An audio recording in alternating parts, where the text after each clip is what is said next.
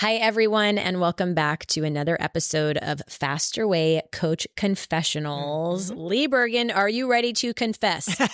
Unfortunately, yes. It's an open book. Oh my God. We have so many things to discuss. Yes. This is our catch-up time. It is. We are going to talk about Fit Wars. Yeah. People are submitting or have submitted their Fit Wars times. Yeah. We're probably still kind of asking finalists to share their videos so we can check form. So we're going to talk about Fit Wars. We are going to talk a little bit about a new product that we are launching at the Faster Way to Fat Loss. And then we are also going to share a few tidbits about our Workforce Women's Round of the Faster Way, which starts today. Yep. Recently, we did a day in the life video. And so I just kind of want to reflect on the filming of that day. Yeah. And we'll kind of discuss a few highlights. So Fit Wars, tell me about Fit Wars. Are you feeling stronger? How did it go? Yes. You know, I was resistant, right? I was like, I just was resistant because, you know, a little fear of failure. I've done it in the past, something, you know, it's like Forrest Gump, like I used to run or I used to do those things. And so I had a little piece of humble pie when I did it with the team, because I know you guys all did it with me and Haven and Heather. And I was just very pleasantly surprised that it didn't hurt. It was beautiful. It was so beautiful that when I went on vacation, which I don't exercise on vacation because I exercise kind of for a living. So I intentionally never exercise. And if I do exercise, I always bring clothes that I can just leave because they get sweaty. I'm like, I'm not bringing them home. I'm that terrible. Oh my gosh. So I was on vacation. I went to a hotel gym, which was laughable because it was a lodge. And evidently that was the bathroom that the entire cleaning staff liked to use. So me and the cleaning staff using the bathroom. Anyway, it had a whiteboard in it. And I was like, well, that's God saying, hey girl, Fit wore this out. Funny. So I did it. And I just had a great time doing it. And now it's just I was faster. And so I'm going to continue just to improve upon that. I videotaped the whole thing and I saw problems in my form. Yep. And this is my JOB. And I was like, okay, I know where to improve and I'm pumped about it. I'm not going to let this go. What move specifically did you? It's a push-up. I have, and I'm really good at push-ups in sets of 10. Yeah.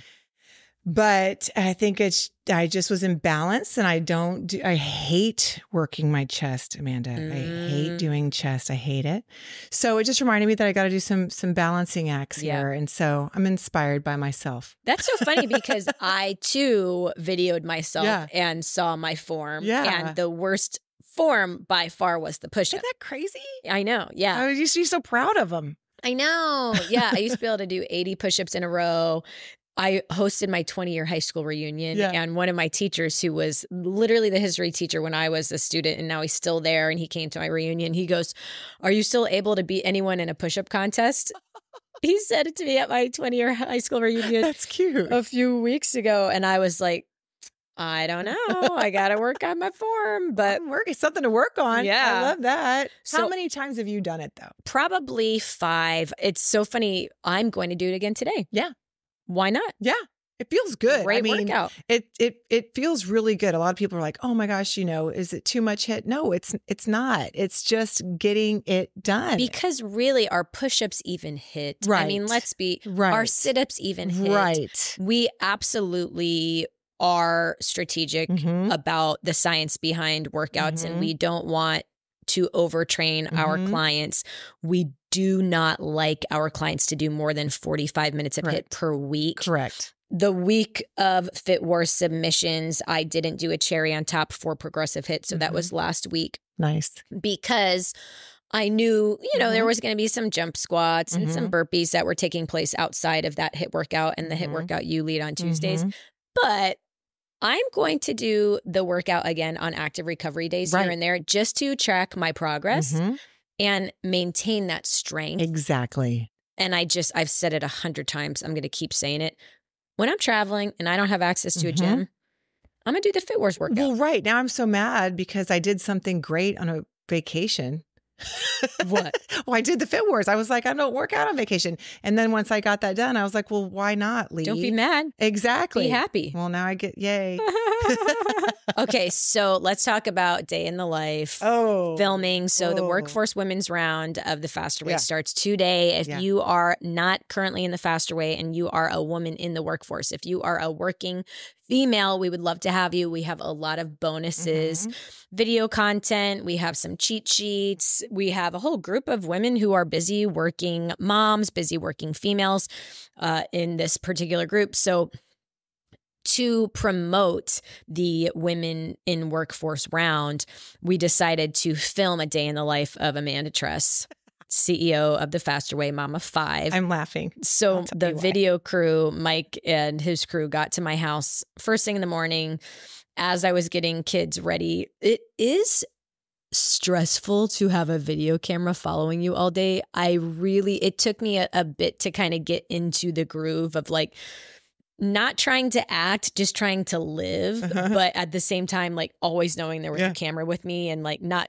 wanting to yell at my kids in certain moments and not shout as loud as I normally do, you know, from the upstairs to the downstairs. So it's like, it is interesting, you know, because I've said so many times like, oh, Netflix has to do a series on Faster Way. Our team, the story, the community, just it would make such great TV, wholesome TV for sure. But, you know, we deal with a lot of stuff throughout the day.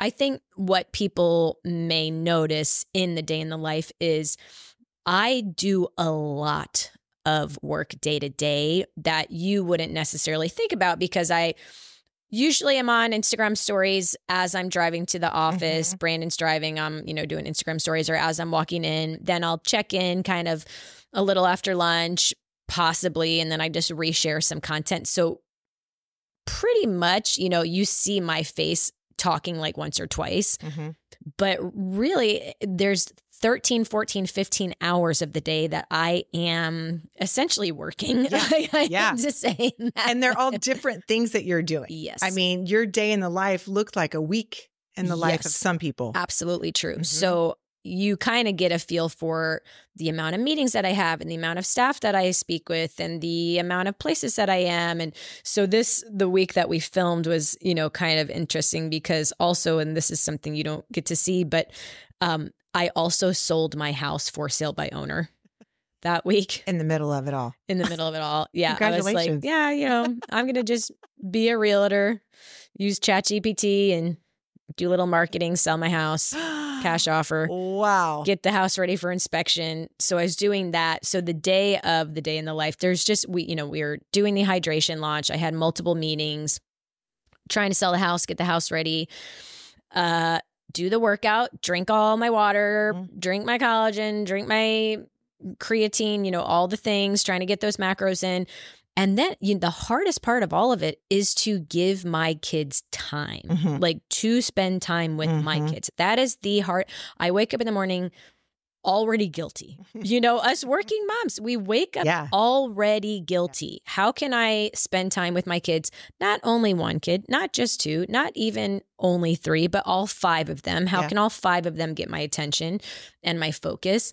And so, you know, a lot of that takes place in the evening. We didn't have the cameras in the evening after our family walk. That's kind of when we were like more, you know, we play a game every night. We take a lengthy walk. We have bath time. We, you know, that's kind of more of an important time for the kid. I read a book to the girls. So that is, you know, an important component, but you see on that video on social media, just the amount of things. Right. And you might hear a little bit about kind of my frustration that I'm dealing with the timeline of the hydration product. And it is toughly, you know, people have a certain perspective about who I am and what it's like to work with and for me. But you know, from working in the office, I have super high expectations. Yeah. I hold everyone to a high standard, including myself. Yep. And we have issues every single day that we have to work through. It is not Disney World over here. Right. And it can easily seem that way because, again, what we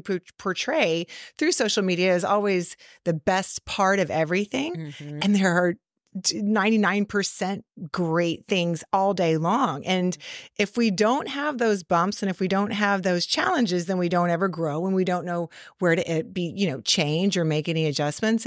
And nobody wants to share that stuff. Mm-hmm. But for everyone to know that humanity and that this company and that our mission and vision, all of it is authentic and organic, and the challenges are part of what makes us great.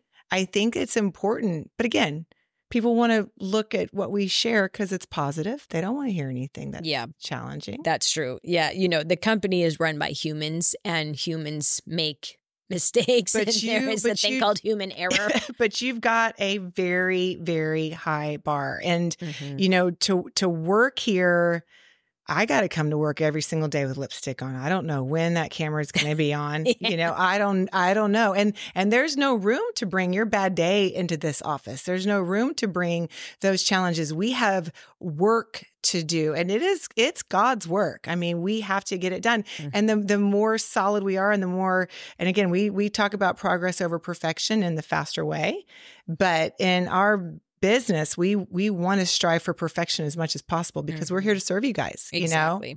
Yeah. And every single person who works with the Faster Way team is a working woman. So to this point, and for this round, Working Women's Round, we work in the office. We are working women in the office. We have some men as well. Shout out to the men, the Faster Way fellas. But we have to fit in the workouts. We have to fit in the macros. We have to prioritize the water. So let's just talk about a couple of our tips. Yep. You kind of share your perspective. I'll share mine. I got, the little kids at the house. So day in the life of Lee Bergen as a working female, when are you working out? Are you meal prepping? How are you fitting in the macros? So, my working life has varied from a classroom teacher in which there's time where you can't go to the bathroom and leave your kids. You want to hear an embarrassing story? Sure. One time when I was teaching, I had 4 minutes between passing periods. This is in New Jersey, 4 minutes. This is going to be so embarrassing. And so we had a teacher's little bathroom, and I ran as fast as I could. And I was in this cute wool skirt with tights because it's 1995. And I ran into the bathroom and I pulled my skirt up and I sat down to go to the bathroom, but I did not take my pantyhose off. I got 4 minutes. I got to be back in class with my 17-year-old kids, right? So I ran back commando for the rest of the day in New Jersey. Gotta do what you gotta do. Anyway, so meal prep was challenging. So that was then. But that was hard. I was in the worst shape ever when I taught because I didn't understand the value of fasting and how to get food in. Fast forward. Then I owned 2 gyms that opened at 5 and closed at 11, 2 at the same time. And I was a single mom and I had a 5 and 6-year-old. I don't remember any of it. Yeah. But that's when I got into the best shape of my life because I prioritized food and lifting. Fast forward here. When I got this job, my former husband said, man, Faster Way doesn't know what they're going to get because no one can work as hard as you. Bologna sandwich. Okay. I mean, he was like, no one's going to work. And so now what I do, meal prep to me is a word that sounds daunting. It's not daunting. Day in the life. I wake up. I have quiet time, 45 minutes. I go to the gym or I work out at home, and it's not a hard workout. It's what am I weak on? So I might go and do like a bench press or something that I don't have at home. I just work on a move. Then I walk my dog, and I don't talk on the Instagram anymore. I used to every morning, but I have my time with my dog and God. Dog and God are same letters. That's true. And so then I come home, I get dressed, I get here, and the day gets rolling right between 8:30 and 9. And we just power. I get home. Power through. I have my dinner ready. I've got time with my kid, and I'm asleep at 8:30. Yeah. And you're working out here. Yeah. You're leading workouts. And so I plan it strategically. On the days that I'm training here, I do not go to the gym. Got the it. days that I'm not, I work on that form. Okay. That's cool. Yeah. So I have a different schedule. When I'm in Costa Rica, which is, a lot of the time, it is different than what I'm going to describe now. But wake up, get the kids ready, get myself out the door at the office. I'm usually on a leadership call by 8:45, and then I'm at the office I break my fast around noon. I mean, I just get rolling. Like today I forgot to bring food. I'm like texting Brandon, like, can you send me food? I'm looking at offices. We're doing an office tour. I got, meetings and all kinds of different things up, the wazoo. So I forgot to bring food. He sent me food, which is great. He knows I need fresh food with a lot of protein. But then later today, I have an appointment at 2. I'm going to work out after that. Yeah. You always work out in the afternoon. Like since I've known you, it's been about a 3-ish thing. When I have all the kids, it's just so much to try to work out in the morning with having to also get the kids out the door. And so in Costa Rica, I do work out in the morning, but that's just a different schedule. And here, it's the afternoon. It gives me energy for the second half of the day. Yeah.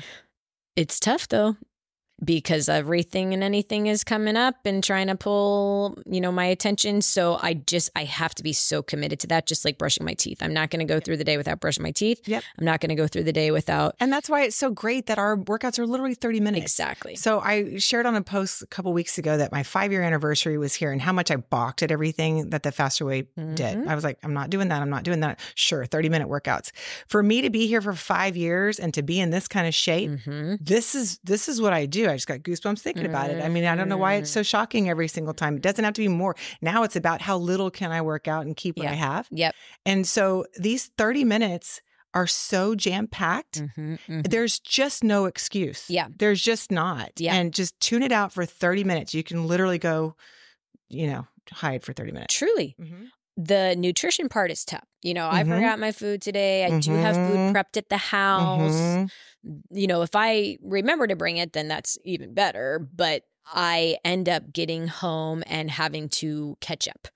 Right. Catching up on my protein. I'm usually doing a protein shake. I'm catching up in the evening. So that is a bit of a pain point. But that's the beauty of intermittent fasting is I'm getting actually health benefits in the morning. From not eating. Right. Like I don't have time to eat. When would I possibly eat? There's no time. Right. And it just, and again, it's going to vary from person to person. And maybe we've talked about this, but now that I have this kind of lifestyle in which I don't have kids, I don't have this big family waiting for me. If I know it's going to be a busy day, now every single day you walk in the office on the phone, every single day you are on that meeting, walking on the phone. And if I know what my schedule's like, I will have to shift my window so that I'm done eating at 4 so that I don't have to worry about it. Because if I get behind, I got to eat 3 times. I'm 3 times your size. I got to get a lot of food in. Yeah. So I'll shift it to the morning. So I think the flexibility of the Faster Way allows me to, I'll eat after I work out and then I'll be done by the time I leave here. Then I'll worry about it. And a lot of people do shift their feeding window. It's something we probably don't talk about enough. Some women and men, they feel better eating in the morning, or it's what works best with their schedule. So don't allow anything that you've seen or heard to negatively impact your willingness to also be flexible with your lifestyle. So we want you to get to the point where you can implement intermittent fasting, but not at the detriment of your lifestyle or to the extent that you say, oh, I can't do intermittent fasting, so I'm going to throw in the towel.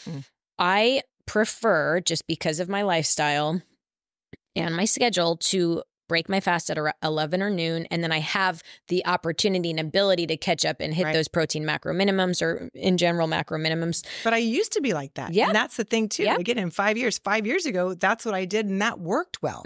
But my life has changed now. And I think that just hammers home one more time the benefit of every single thing that we do. It evolves with my evolution. And so that's awesome. Yeah. I like how we have too much different perspectives and different lifestyles, because it's nice for people to hear. And maybe you are a night shift worker. Maybe it's fill in the blank. Right. Or maybe you just feel better if you eat in the morning. I am not hungry in the morning. Right. I'm just not. I want to stay energized and focused, and I have my black coffee and my water, and that's it. And that's my big, but I mean, I think it's really important for everyone listening to realize that bioindividuality is key. And then also the fact that every person has a different lifestyle and schedule and a number of children and career and all of that. So, well, and I'll tell you too, the other thing that makes it really easy when people, they get overwhelmed or paralyzed by information or choices, just lean into our meal guide. Like that is the choice eliminator. Like if I'm struggling, what am I supposed to be doing or thinking about? And, you know, people are like, how do I have time to track? Well, you don't have to track if you just eat the food in the meal guide. You don't have to track it. Yeah. You know, I buy in bulk too. So I'll buy 16 ounces of salmon, 16 ounces of ground turkey, 16 ounces of red meat, 16 ounces of 5 different kind of meats, and then a dozen eggs. I have until Friday to eat it. So if I ate it all by Wednesday, I'm overeating. If by Friday I've got something left over, I didn't reach my goals. So I do that in a 5-day window. It's already go to the butcher. Hey, like 16 ounces of this. I don't have to track as much. Super smart. Right. Super smart. I love it. Okay, we discussed Fit Wars. We talked about Day in the Life, Working Women's Round, leverage our bonuses, leverage our free trainings. If you're in that round, if you're a VIP, we'll give you access as well. And on the 1st. Ooh, yes. Okay, we have a new product launching at the Faster Way.